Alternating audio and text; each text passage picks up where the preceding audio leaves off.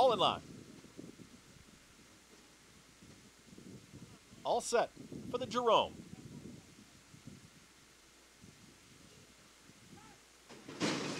And they're off.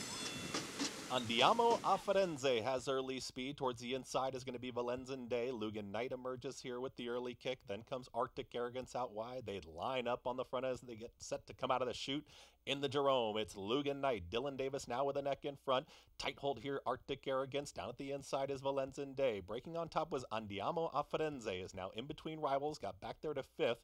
Up on the outside here, now challenging for third is Narciso Dali. It's a very tight hold. General Banker running up on heels, second to last. And the trailer, Neural Network. They're pretty tightly bunched as they work up the backstretch. It's Lugan Knight who's got the lead, 23.41 for that opening quarter mile. Now more settled here in second is Arctic Arrogance. The favorite is in the two path. 3 wide there is Narciso Dali as they've got a half mile left to go.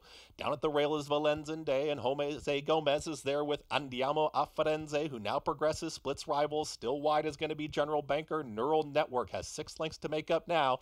As in front, it's Lugan Knight, 47.70 seconds for a half mile time.